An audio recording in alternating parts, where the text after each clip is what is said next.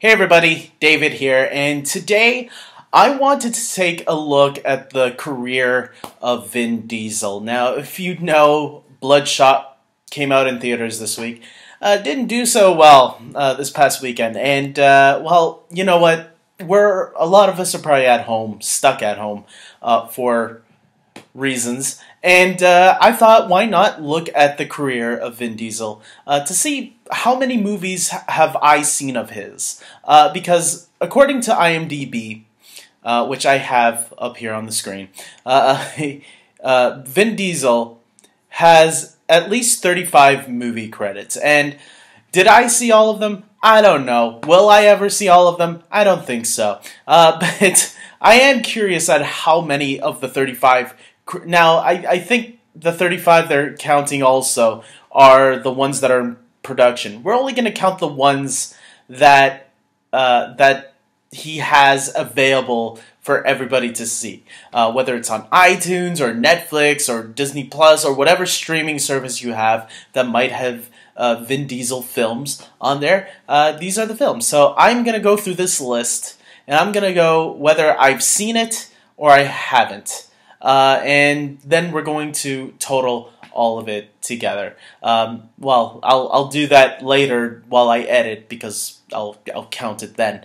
And then we can find out if I've seen quite a lot. Maybe I'll try to count how many. We'll see. So let us begin at the beginning. Vin Diesel's first film was an uncredited role in Awakenings, which came out in 1990. Awakenings, I'm pretty sure I never seen. 1997, he got the role of Rick in a movie called Strays. Never seen that. Saving Private Ryan, I did see. I just don't remember him in it, so that's pretty interesting. So that's one. I already have one down. The Voice of the Iron Giant, that one I knew back in 1999. I didn't know back then, but obviously after the Fast and the Furious movies, when someone gets popular, you're curious of what else they did. And so that's when I found out, oh, well, okay, he's the voice of the Iron Giant. So that's pretty neat little trivia there for you, just in case no one else knew that. So that one I did see. So far, 2 movies down. So I'm keeping track of the movies that I've been saying. Boiler Room. Never seen Boiler Room. Pitch Black. Never seen Pitch Black. Fast and the Furious. Of course, I've seen this. I didn't like it when it first came out. I thought, it was okay. I have a newfound appreciation for the first Fast and the Furious movie. I still don't think it's a great movie, but I don't think it's terrible. I think it's a fine movie, especially for what comes later. I think it's fine. Knockaround Guys, 2001. That came out the same year as Fast and the Furious. Never seen that one. Triple X. I never seen Triple X. I stayed away from that one. Especially when people started comparing it to James Bond. Oh, it's the new James Bond. I'm like, no. A Man Apart. I never seen A Man Apart. The Chronicles of Riddick. I believe that's the sequel to Triple X. Never seen The Chronicles of Riddick. The Pacifier. Skip that one. I'm pretty sure that one's on Disney Plus. I think I stumbled onto it. I didn't watch it, but I saw the title up there. Find Me Guilty. Nope. Fast and the Furious Tokyo Drift. The problem with counting uncredited cameos or something like that is that it's not really their movie, so I don't know if I want to count the uncredited stuff as their films. I think they have to either have a supporting role or a main role. So I'm not going to count Fast and the Furious Tokyo Drift because he only shows up at the very end of that movie. It's more of a cameo. So I'm not going to count cameos or uncredited roles. Unless it's a large uncredited role. I know there's very few out there that have something like that, like James Earl Jones, right? He goes uncredited in all the original Star Wars films as Darth Vader because he felt bad that he wasn't doing enough and the suit guy should be credited, the guy which was at the time David Prowse. So Yeah, I'm not going to count Fast and the Furious Tokyo Drift on this one. So I think I'm at 3 movies so far out of all the movies I've been counting. Babylon AD, never saw it. Fast and the Furious, that's the fourth one, which came out in 2009. Yes, I did see that one, obviously. When I went back for Fast and the Furious 6, I think it was. Anyways, Fast 5, obviously, yes. And Fast and the Furious 6, yes. Riddick, no. I did not see Riddick because it's part of the Triple X movies. So if Vin Diesel watches this, I'm sorry, man. I'm just not a fan of that. You know, maybe I would be. I don't know. It just doesn't look appealing to me. That's just my opinion. Don't hate on me, please. I'm a fan of you. But yeah. Anyways, moving on. Guardians of the Galaxy, 2004. Obviously, if you know me, I love the MCU. So yes, Guardians of the Galaxy, I did see. Now he has a smaller role in that, I guess. Right? He just says "I am Groot" throughout most of the film. Does that count? Yeah. Okay, it will count. Furious 7, that's the one that really, I prepared for it. As soon as I heard Paul Walker had passed away, I did go back and watch all the Fast and the Furious movies, caught up for it just in time to see Furious 7 in theaters. Which, yes, now I'm a fan of the franchise, because I think starting from the fourth Fast and the Furious movie, I think that's where the series really got better. Moving on, The Last Witch Hunter, no, I did not see The Last Witch Hunter. Oh, okay, wait. Riddick. Okay, I'll get to that one in a few minutes.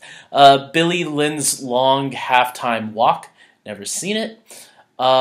Triple X Return of Xander Cage. So, Chronicles of Riddick, I'm guessing, is not a sequel to Triple X. I did not. Maybe I was getting mixed up with something else. But yes, okay, Triple X. Chronicles of Riddick, two different things. I'm pretty sure there's people yelling at their computer screens telling me, what are you talking about? Chronicles of Riddick is a sequel. No, it's not. I apologize for that little mistake. I for some reason, it crossed my mind that they were the same thing. It is not. Now I remember Triple X and Chronicles of Riddick, two different things. Fate of the Furious, yes, I've seen it. Guardians of the Galaxy Volume 2, of course I've seen it. Avengers Infinity War, yes, I've seen it.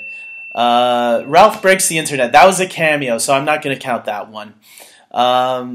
Avengers Endgame, yes, I've seen it. Bloodshot, no, I have not seen it. But maybe I will when it comes out on like iTunes for renting. I just don't think that was a movie for me to see in the theaters, especially during the time it came out right now. So, look, I didn't count how many. I'm going to count them right now. So, out of all the movies that I just read that are available for anybody to see, I think, did I just count 13? I really, literally, I forgot how many.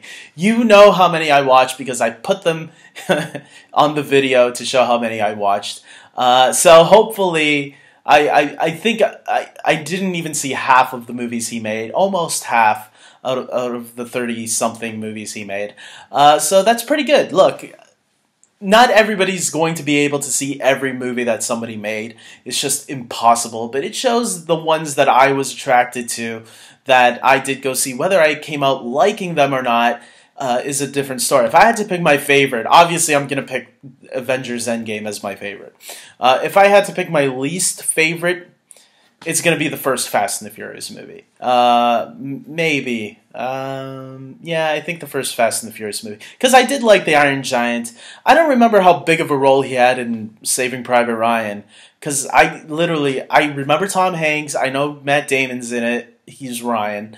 I just do not remember Vin Diesel in that movie. So, Steven Spielberg, so of course I've seen it. Yeah, so there you go, guys.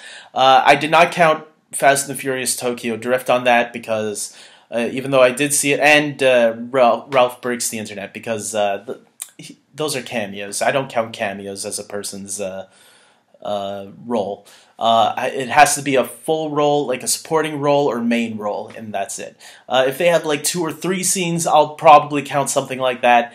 But if you're only in the movie for like 1 minute or less than a minute, that doesn't count. With that being said, I hope you guys like this video. I hope you guys share your Vin Diesel movies that you've seen. Are there movies that you've seen that maybe you want to recommend to me? Maybe I will check out some Vin Diesel movies. I'll be surprised if someone tells me to check out The Pacifier. Or what was that movie called? I don't care. Pacifier Day or so. Oh, The Pacifier. Yeah, I was right. I'll be surprised if someone tells me to watch that because that does not look good. So, I don't know about the rest of these. Like, Pitch Black, I've heard people talk about. I haven't heard anything like, you have to see this movie. Maybe somebody out there can change my mind. Who knows? With that being said, until next time, everybody, if you like this video, maybe I'll do other celebrities every time a new movie comes out that big celebrity is in, and we could check out what movies I've seen of theirs and what I haven't. So, until next time, take care.